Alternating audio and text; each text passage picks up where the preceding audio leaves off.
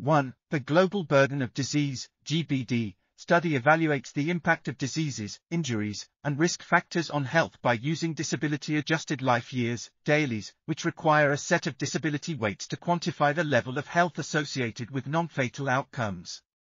2. The objective of this study was to estimate disability weights for the GBD 2013 study.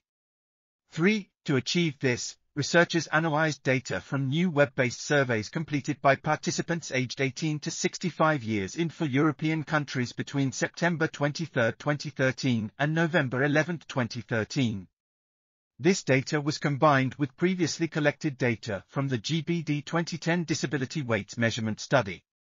4. The surveys used paired comparison questions where respondents compared 2 hypothetical individuals with different health states and specified which person they deemed healthier.